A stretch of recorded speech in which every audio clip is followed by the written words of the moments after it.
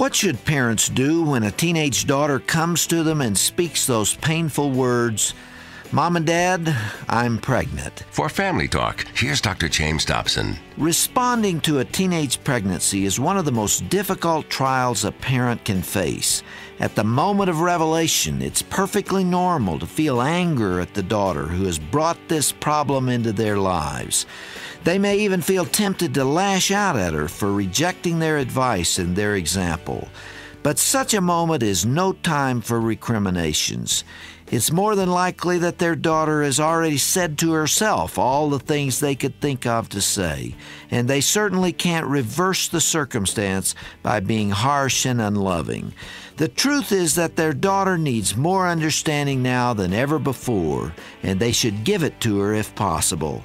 Help her grope through the difficult days ahead and avoid "I told you so" comments. She'll face many important decisions in the next few months, and she'll need a calm, rational, and caring mother and father to assist in determining the very best path to take.